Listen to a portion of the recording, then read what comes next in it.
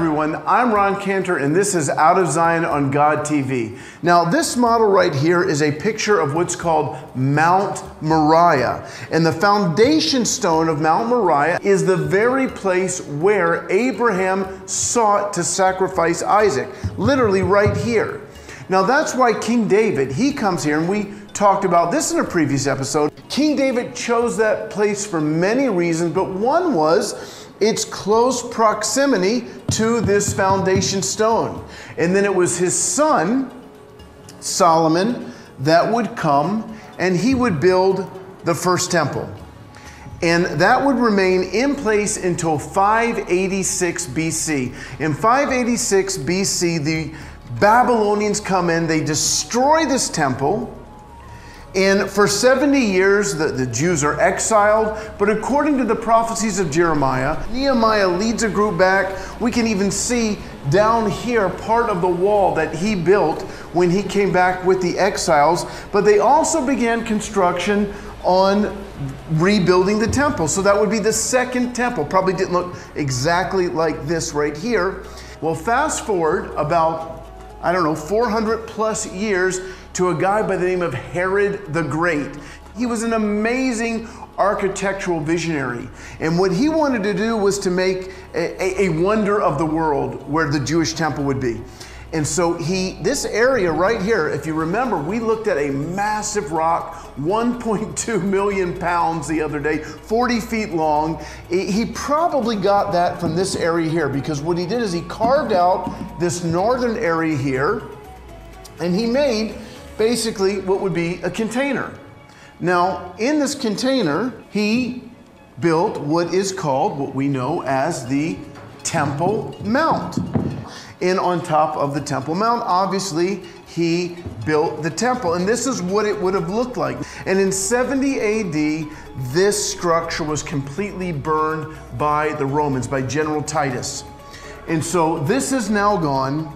And then a few hundred years later, there is a fellow by the name of Muhammad, starts a new religion called Islam. They decided that they're gonna build their own monument on that very same foundation stone where there once was the temple, where Isaac once was bound. And so they basically steal this area from the Jewish people and create what's called the Dome of the Rock, which is sadly still here today. It won't be forever, by the way.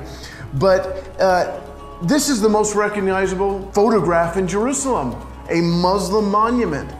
Now, for many years, this whole area was still a valley. So they built arches next to the Temple Mount.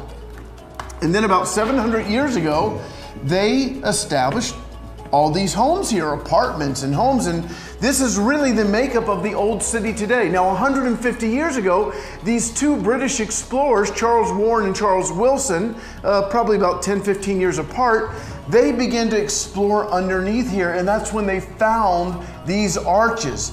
At that time, the Ottoman Empire said, no, that's enough, get out of here. They kicked them out.